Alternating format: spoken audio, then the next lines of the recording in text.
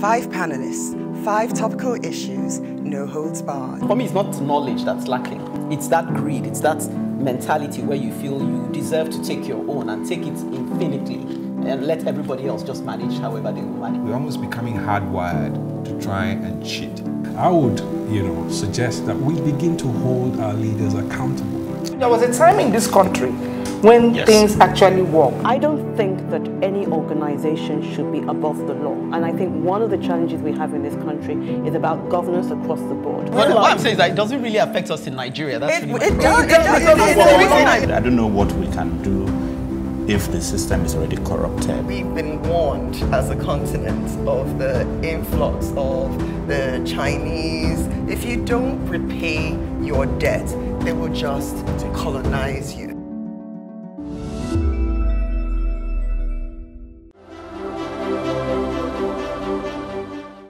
Occasionally, shelving our original biases can be the beginning of a journey into a refreshing discovery of liberty. I'm going to be talking about how homework can be smart work. A friend recently made the following statement. So your boss lets you work from home? That's because he's a kind guy. Nah, that's because he's a smart guy, I responded in my head.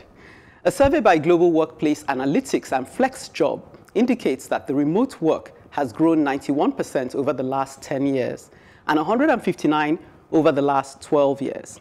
In Nigeria and possibly in other African countries, working from home is seen as a favor granted to the employee, a kind of soft work for those who can't hack the straight-up office 9 to 5, or in some cases, 5 to 9. COVID-19 seems to have forced the hands of some employees, making this hitherto taboo area of consideration an unavoidable option. Now the lockdown is being eased and most are geared to return back to business, no questions asked. Working from home was the new normal that was never really normal. The reason being that a lot of bosses are still innately distrustful of their employees, of their ability to govern, self-govern, and plan their work. These bosses feel that unless they can see and directly supervise their employees' comings and goings, they would most likely be 419'd. They're not entirely wrong. However, is this the work culture that we want to cultivate and sustain? Is this what a progressive work culture looks like? I very much doubt it. Working from home, though with its challenges in a nation of epileptic power supply and not so reliable internet service, has much to recommend it. It gives power back to the employee by making them responsible for planning their work according to deliverables, as opposed to a clock-in, clock-out system, which scarcely delivers beyond our familiar practice of eye service. It relies on trust, a missing ingredient in most of our working relationships as a people. This trust investment will most likely be rewarded by an employee going above and beyond, at least I can speak for myself.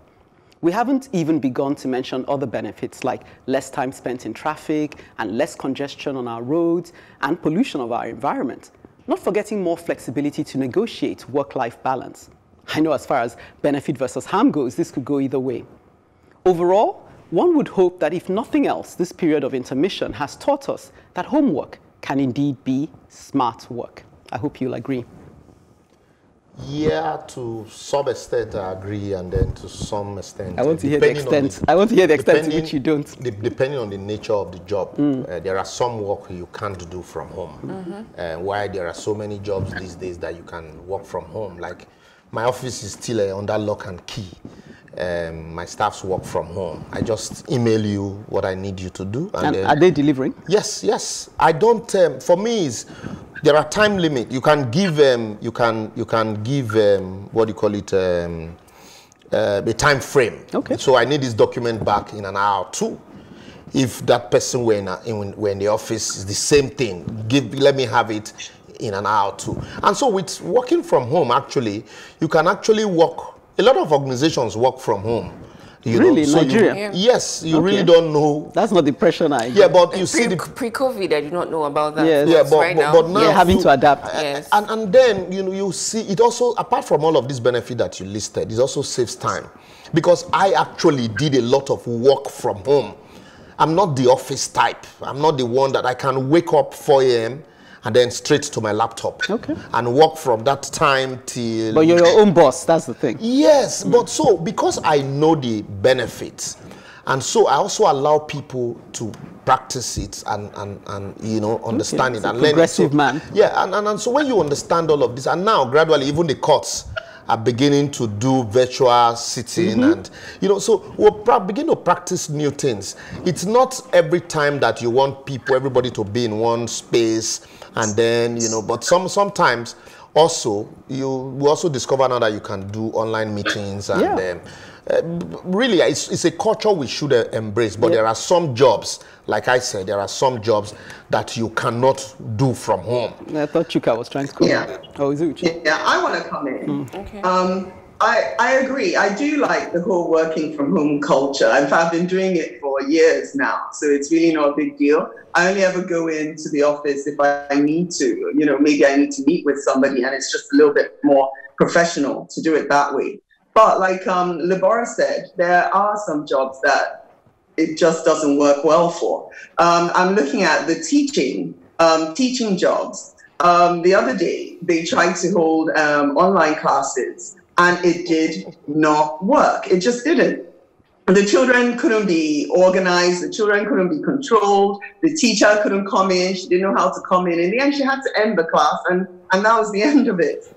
So I think, and also maybe medical doctors as well. There's only so much you can do, you know, online. Actually, I'll come in there because I know someone close to me who is now doing online consultations, and he says everybody's very happy. But there will come, what I'm saying is that there will come a point where there might be need for a physical examination. Yeah, so there are limits to it. So I'm not saying that, you know, you can do online up to a point. But I think there still needs to be that leeway to have physical meetings and physical consultations. Not everything will work well online. You know, like for instance, now they're trying to teach our children online, but now the problem is that the parents have to get involved. If the parents aren't involved, it's not going to work. And even when I was involved, it still didn't work. So, you know, I think certain things should go back to the way they were, such as... Sometimes you end up copying all the notes.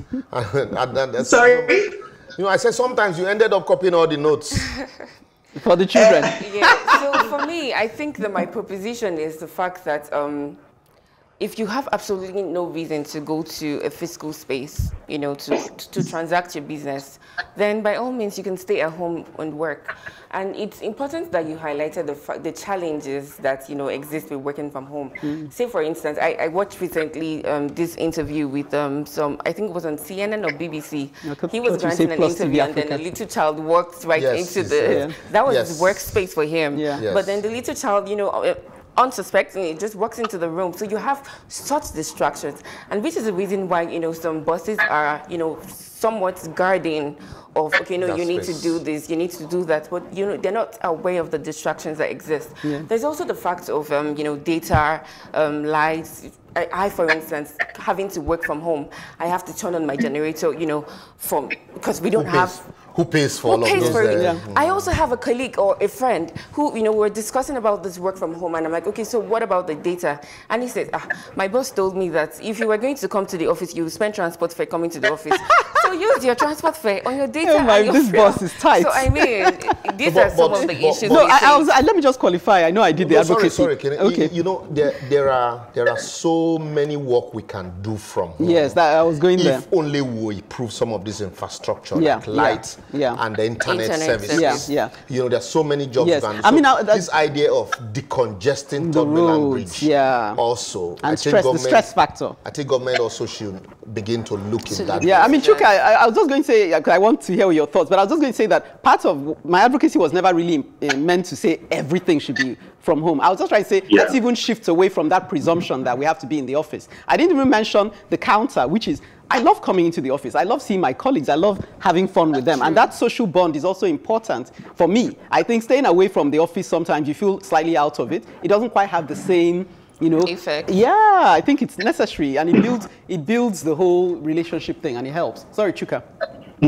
Well, I had actually decided last year that in 2020, I was going to try a new system where we don't come to the office every day, so that I could save transport and therefore some of the salary of the staff for themselves, so not for me, and all that.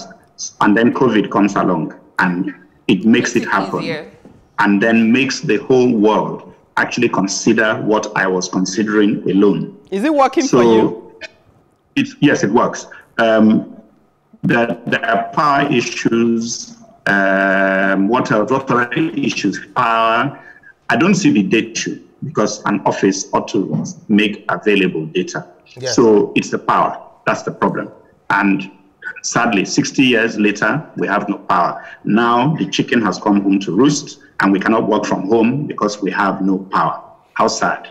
No, but we can actually, you see, if you have, if you look at the costs of maintaining an office, yes, and then you have employees, and then you also maybe add a little to their salaries. It's okay, yes, this is for your fare and this is for your data, you know, because you have to. And your gen. Yes, that's what you're saying. And so when you put all of this together, it will still not be up to what you are paying for your office. Yes, that's right. Yeah, because you would have can have a smaller office. Yeah, you can even work from home. Yeah, because you've saved. Well, you get a smaller office. You also need to realize that some of those offices made use of desktops, right? And so their staff had, their personal desktop, but it was unmovable.